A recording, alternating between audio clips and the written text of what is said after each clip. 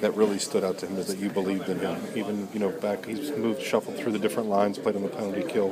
What was it about his play that you believed in him early on and that has propelled him to have such a great postseason so far? I think that just the way he competes every night. I think a guy with his speed and his compete level, I think you're going to generate chances consistently.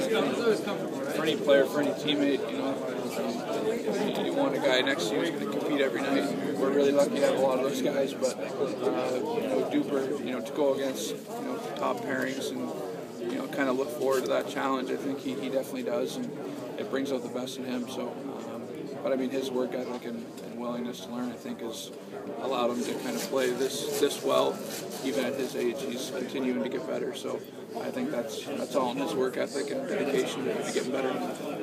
Sid, thank